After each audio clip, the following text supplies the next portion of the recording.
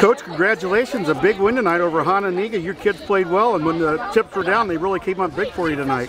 Yeah, they did. They came out to hit, and it was very nice to see. Olivia got out of that big jam in the 6th inning, and that seemed to turn the whole thing around for you guys. Yeah, she's been just a dominant factor on the mound all year, and for her to have a great game today was just very important for us. You got out to that 3-2 lead. That helped a little bit too, didn't it? It did, but we knew Hononegah's, they've got good hitters all the way through their lineup, and we had to keep hitting and keep playing tough defense to get this win.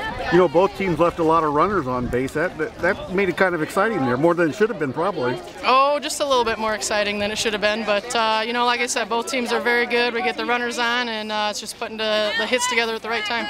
How big is this to win a regional championship against one of your arch rivals, Hononegah, tonight? Oh, it's always big. It's always big. We love playing against Hononegah, and it's always big when we can come up on top. And now you go to sectionals, take on a pretty good Huntley team, I heard. Yep, they are very good, and we'll enjoy the win today and practice hard tomorrow and see what we can do against them on Wednesday. Thanks, Coach. You are welcome. Thanks.